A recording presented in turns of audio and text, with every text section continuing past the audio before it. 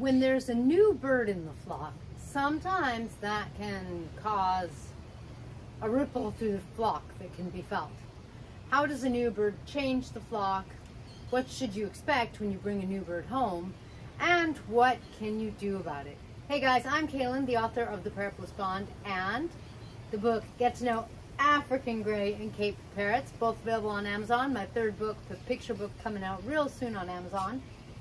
Today we're going to talk about what it's like when you add a new parrot. We're going to show you some video footage of one of my YouTube members who brought a new Blue and Gold Macaw home, and it's changing things. And so we'll have Mateo share with us to show us what we can do with Ricky and Roxy. You want bellies? Where's bellies? Where's bellies? She says, Mommy, give me bellies. She says, Mommy, give me bellies. She says, Mommy, give me bellies.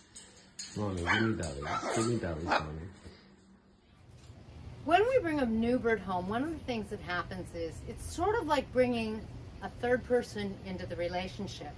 That third wheel might work, but in a lot of cases, someone's going to be left out. That third wheel makes for an uneven structure. So when we bring a new bird home, the flock does tend to change. One of the things that happens is a new pecking order is now going to be established whether we like it or not. And some of us, your current birds, are going to feel a little insecure and a little threatened. It's natural.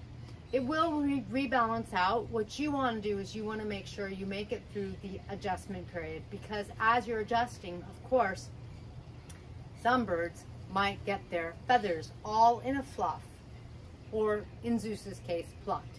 Don't worry, I adopted him as a plucker and he hasn't really changed, except now he's plucked his tail feathers. But there's something neurologic going on with Zeus. My vet's working with him.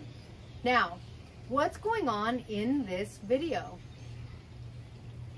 You could see that Roxy, the new Blue and Gold, is happy. She's fine. There's like only signs of happiness. On the other hand, if we look at Ricky is doing some things that are telling us that Ricky is not happy. Ricky is walking on top of his cage going, my territory. I'm the biggest feather here. He's puffing up his feathers. He's walking around like he owns the joint, because he did. Right? He's like, this is mine. That new bird, I don't know. One thing that I would do in this scenario, they're both in the same bird room, which I think is fantastic. But if Mateo isn't already currently covering the cages at night, which he probably is, I would really be sure to cover the cages. And I would also get some wood. I like getting wood panels that are thin. And I like hanging them on one side of the cage a lot of the time. PVC is even better because PVC can be cleaned so easily. Wood can get dirty and we have to keep our eyes on it so we don't spread bacteria. But when we do that and we give our new parrot one side of privacy within the full cage, our parrot can go to the side where they can see through the wood and see me, or they can come to the side where they can't see through the paneling and they can get a break and they can feel like they're not being watched, and the bird who already lived here and who's, you know, walking around like he owns the place, you know, we can get a break from that if need be. So that's one way to help reduce some of the stress. I know this is going to sound a little silly, but another way is I would really talk to Ricky, my existing bird, and I would let my existing bird know, you know, I got this bird in part for you. I want you to have a friend. It's a macaw like you. But it doesn't mean anything changes. I still love you. You're still special. And to help Ricky see this, I would take some special time, take Ricky out of that room and go spend some one-on-one time with Ricky so that Ricky feels the connection, feels like it's not lost, feels like there's someone new, but it doesn't mean that our connection is gone.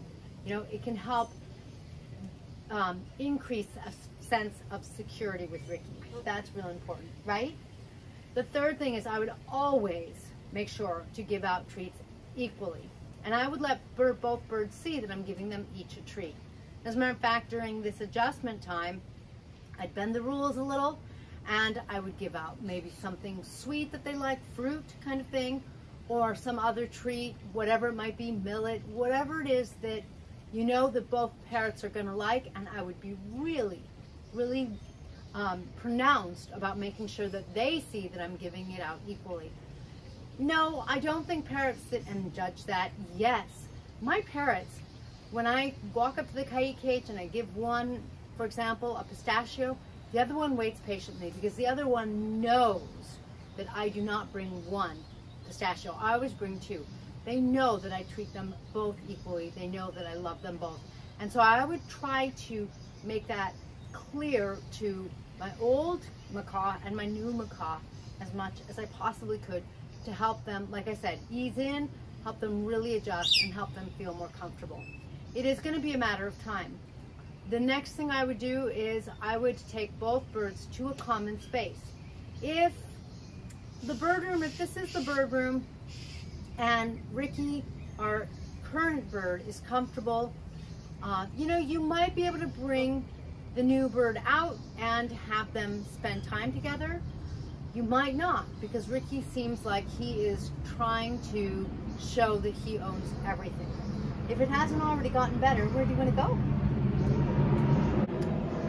If I felt like Ricky was sort of acting like he owns everything in this room, then I would bring them and bring a perch into a common room, maybe two perches, and let them be in a space that neither of them has claimed, so that they have equal footing, and the three of us can try to hang out there, or the four of us if there's two humans, you know, whatever the case may be. It just takes some reassuring and some time. Now, there are cases where you're just not going to be able to have two parrots together, no matter what. For example, my Indian ringneck Milo, she's a little fierce, and I'm really careful about who she can be around, when she can be out, because she's a little fierce. There's other birds like my male Indian ringneck, Jules, who can be out all the time. I don't care if, you know, what he does. I don't care where he goes. He doesn't cause me any problems. So you do wind up with some birds. I have some conures that are more aggressive, and they just can't be out with certain other conures or certain other birds.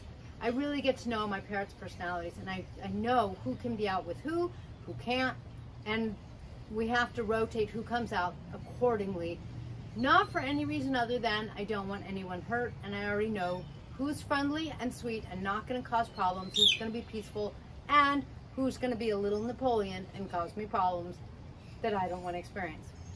So you have to get to know the temperament of the new bird. You have to understand and be understanding with the temperament of the old bird. The old bird, nothing, he or she isn't doing anything wrong. They are simply feeling insecure because there's a new bird, but they will adjust. And whether you have to keep them in separate cages forever or more likely not, it's just a matter of time. Even when you do have to keep them in separate cages, generally speaking, when they are in their separate cages, they do calm down. You just can't let them out together, and that can happen. You know, I've had birds, like I said, where that's certainly been the case.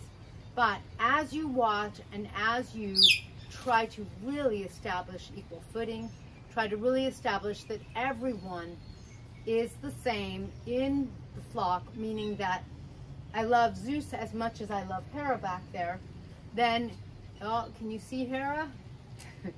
Then your birds are going to get a good sense of that. When you're at the top of the pecking order and you say, we're nice to everyone, they're far more likely to listen. When you're not at the top of the pecking order, if you're scared of your new parrot, you are going to have a more challenging time. And at that point, I recommend training or something so that you can get more used to your bird and you're comfortable with your bird, and you can keep what Cesar Millan calls that calm, confident energy in yourself that lets you let them know that you're taking care of things and you're at the top of the pecking order, because then you get to say, and we're all nice to each other, and that's the way it goes. And then it's far more likely to go that way. Thank you for joining me in this blissful video. If you want some awesome parrot merch, please be sure to visit shop.parrotbliss.com. And if you want to hang out with some of my YouTube members and I on Discord, plus get an extra video every week, be sure to join my membership at parrotbliss.com. At the top of the banner, hit groups. Hello. See you next time. Bye.